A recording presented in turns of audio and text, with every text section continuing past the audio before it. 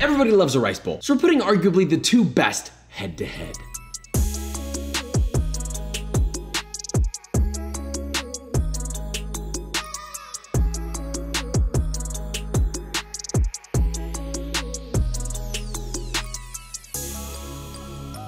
Okay, so today is Japanese versus Korean rice bowl. Two cuisines that I have so much love for. They share some similarities, but there's also vast differences, not only in the ingredients, but the flavors, the way they're combined, the way that they're enjoyed. This isn't just about, oh, one is better than the other. This is more so, what do I like more? What do I think the masses are gonna like more? What do I think that the masses are gonna wanna try first? So with all that being said, let's make this, shall we?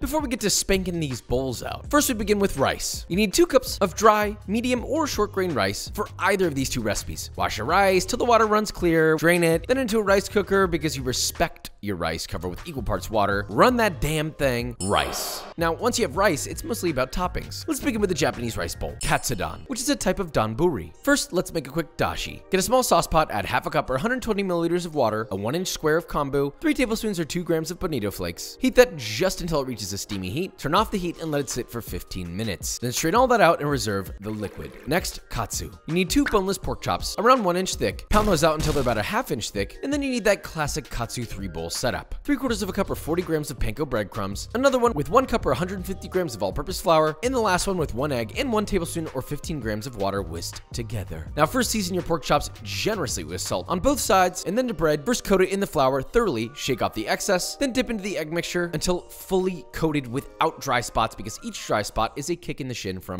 Papa. Then finally dip that into the panko to coat each and every crevice, pressing to adhere. Repeat that with all your chops, place on a sheet tray to the side, and well, you're ready to fry. In a heavy bottom pot filled about halfway with vegetable oil, heat that to 350 Fahrenheit and fry your pork chops 2 at a time for 4 to 6 minutes or until beautifully crisp and golden brown. Now once that's beautifully crisp, golden brown, and the internal temperature is around 155 to 160 Fahrenheit, it's done. Yes, that's closer to medium. You can cook pork to medium. Please relax. Now drain those on a wire rack and immediately season generously with salt to taste and a light sprinkle of shimi togarashi. All right, we're almost there. Get a non-stick pan, set it over medium heat, add just enough vegetable oil to coat the bottom of the pan. Once hot, add half a yellow onion sliced, season to taste with salt, and saute for 1 minute. Cover with a lid and cook, stirring occasionally until just softened, about 2 to 3 more minutes. Then add your dashi you just made, 1 tablespoon or 15 grams of mirin, 2½ tablespoons or 35 grams of shiradashi, which is different and you can buy at most Asian stores, but feel free to omit. 1 tablespoon or 12 grams of sake, and 1 tablespoon or 15 grams of soy sauce. Give that a little stir, bring that to a boil, and let it reduce that mixture by half, about 3 minutes. While that's still simmering, quickly slice your katsu into ½ inch thick slices, add them to your simmering pan, beat 2 whole eggs together, and pour that mixture all over your pan and lightly coating your katsu here and there. Top it with the lid and let that cook for 1 to 2 more minutes or just until your egg is cooked. We want it tender, but not like a rubber band. Now I know this technique seems odd. We just spent all this time getting the katsu crispy. What are you doing, Josh? Look, although it seems wrong, it creates a brand new texture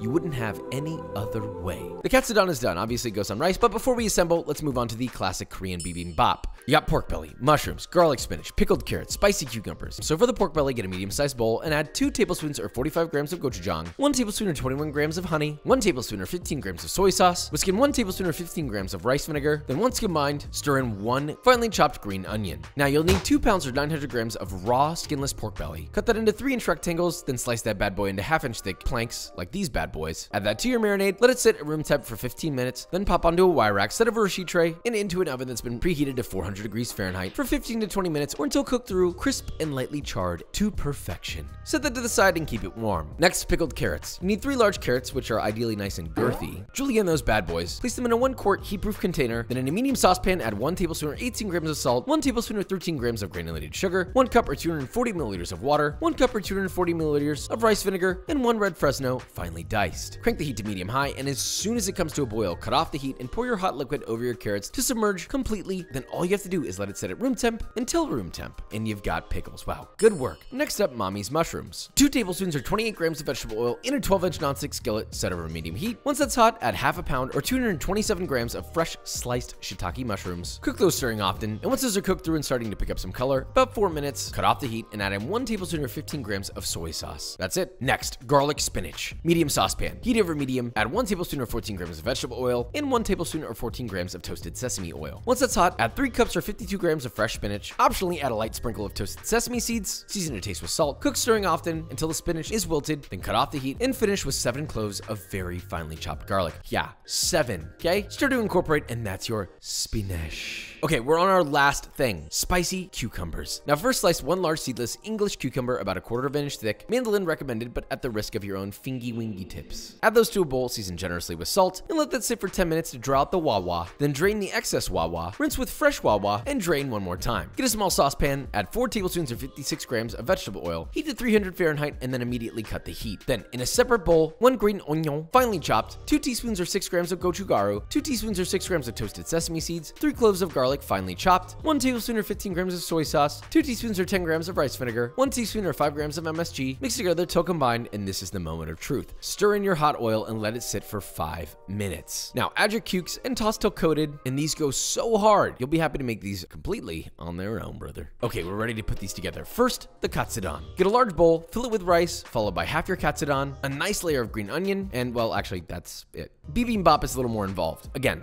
bowl, place the rice down. I like to pat it down to create almost like a little table for your ingredients to be laid on. First layer is optional, but frequently used, which is a nice runny fried egg, followed by a few slices of your pork belly, then your cucumbers, pickled carrots, mushrooms, and last but not least, your garlic spinach. Side by side, we have 2 very different bowls. The bibimbap definitely looks a little bit more exciting because, you know, you got all these colors, textures, but truly I love them both. There's only one way to determine this, the taste test. A little bit of bibimbap sauce, bibimbap, katsudon. First, katsudon. I know what everyone's asking. What about it being soggy? If you make katsudon right, it should still have a little bit of crisp on the top, a little bit of soggy on the bottom. That's the point. This is beauty and simplicity. Let's try this one. So, puncture the egg, mix it around into the rice, a little bit of that. If you want the sauce recipe, it's in a separate video. Hey Kendrick, you don't have your glasses on, or your helmet on. You know what I mean. Don't need the headphones for that. You can hear that from down the road. If you're working with chopsticks and you got a big piece of meat, good idea to have some scissors off to the side. My left hand is not my dominant hand, as you can see. Got a little bit of mushroom, a little bit of spinach, a little bit of rice, a little bit of pork.